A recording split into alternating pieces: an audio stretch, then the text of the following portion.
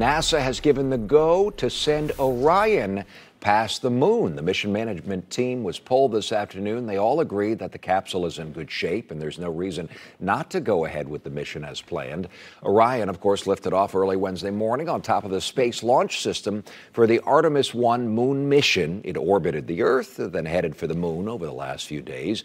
And on Monday morning, the engine is going to fire up to send Orion past the moon as close as 80 miles away from the surface to generate speed and put it into a far orbit around the moon. The capsule will then spend a few days there and come home after that, testing its new heat shield on the way back. I will bring you coverage of the moon flyby on Monday, starting at noon, live from the Kennedy Space Center.